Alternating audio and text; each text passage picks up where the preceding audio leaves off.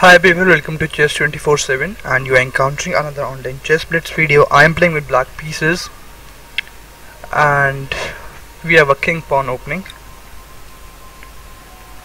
Well, we have a 3-knight defense. Let's go for 4-knight defense here. I'm completely copying my opponent's moves here.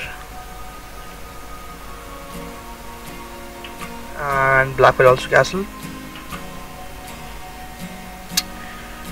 D3. Okay, I don't want to play D6 because then bishop G5 is coming. That will be a problematic pin, so let's avoid this pin. Bishop E3. I can take the bishop and pawn takes E3. He will be having double pawns on the E file, but he will be having control over the F file, which will get semi-open automatically. But I have this pawn on E5 and I'm likely to play, after I exchange this bishop, I'm likely to play D6, which will make my bad bishop go off for my opponent's good bishop. And now I'm going to play D6 and my target is bishop G4, pinning the knight.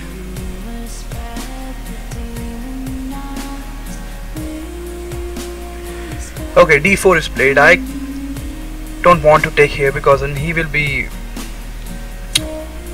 having his pawn structure resolved. Although I would be happy if he takes it because then I can take with the knight, and if knight takes, I can take it because then these two pawns will be under attack, and this E3 pawn will be a backward pawn if the exchange takes place on E5. So let's play bishop G4 and pin the knight.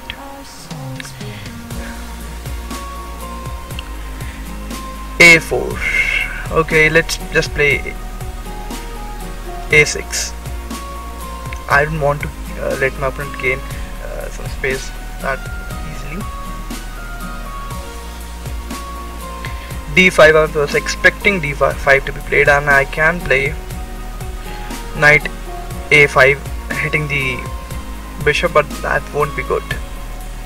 Let's just retreat my knight, and if we can relocate it to a good square maybe. B4, and I want to get rid of this bishop. I'm happy to be if I can take this bishop off, but let's not make decisions so fast. Let's just place this knight to a good square, or maybe in the future we can retreat it somewhere else.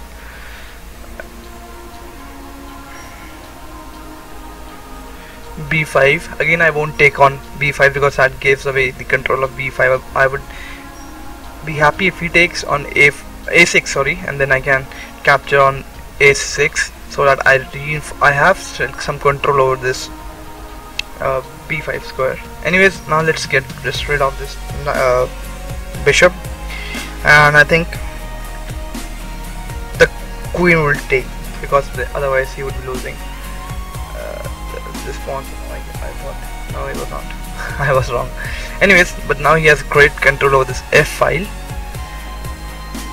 But this is a hole now. C5 is a hole. Let's reinforce all our pieces on the queen side because this whole king side is quite locked in. His bishop is quite bad piece. He's just looking at his own pawns.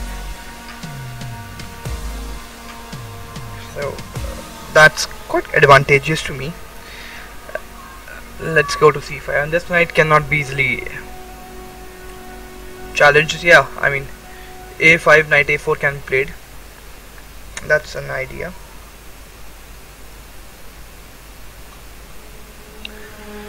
Rook A to D1. This rook is opposite to my queen, but this whole file is quite closed, and so I think I don't need to fear this rook maneuver. Knight A2, so he wants to go to knight A1, knight C1 and then knight D3, challenging this knight, or he can go to knight B4. In any case, I'm going to take this pawn. So let's see what's the follow-up. Knight B4. So knight C7 is coming, although I can get this knight very easily out by knight knight C6 is coming, and I can get this knight out by knight E7, Now let's just hit the rook, and now this knight is awesome because he's into my opponent's enemy territory, and I have a fast a5 pawn. Let's hit the knight.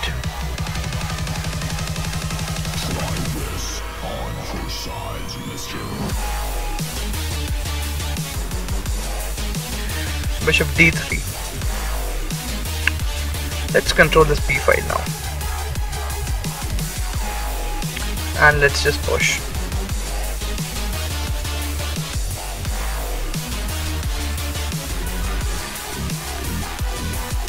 And I think this is a problem for my opponent.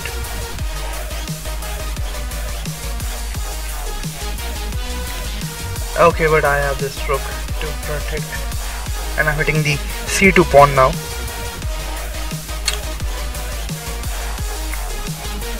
And I'm threatening to invade my rooks, pinning them to their king, but now I'm hitting both these pawns. Let's see how is black going to defend. And I think now I can insert this thing. If either of the rook takes, I take the rook with my rook, and the rook would be pinned. And if these pair of rooks are exchanged, I can queen very easily. Okay, so he's resigned. Good game, good game. Let's revert. We had e4, e5, knight f3, knight c6, knight c3, knight f6, 4 knight defense, bishop c4, bishop c5. I was mimicking my opponent's move till this point, and he had a lot of space on the queen side, so I think he should have played on the queen side. But again, if you look at this file, f file, it is under great pressure from my opponent. He is having tremendous control on this file, but my rook was always there to protect the f7 square, or yeah, I mean the f7 square is right now under attack. So